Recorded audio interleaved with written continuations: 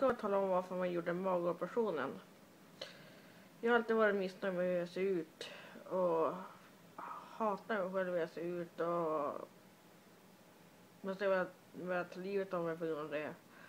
Så då har jag länge velat göra en förminska magen. För det är den som mest har ställt till det för mig. Så under 10 års tid så har jag drömt om att förminska magen eller göra någonting åt den.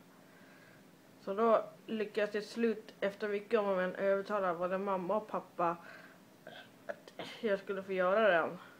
Så den 14 februari 2011 så var det äntligen dags.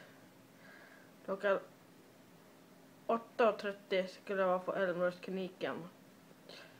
Jag var jävligt nervös före och man var nära på att backa ur på grund av narkosen. Men till slut så gjorde man det. Och det var värt allting. För nu har jag världens finaste mage.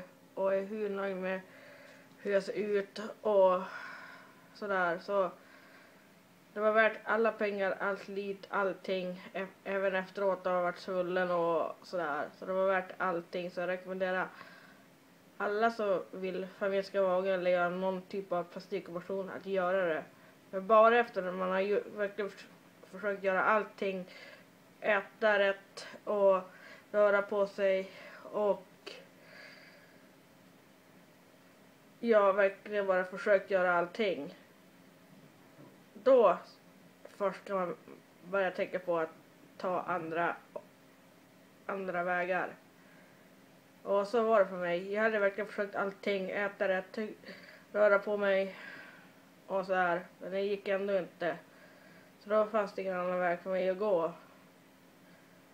Så den 14 februari kommer för alltid vara ett speciellt datum för mig. Tack, älskar er. Mwah!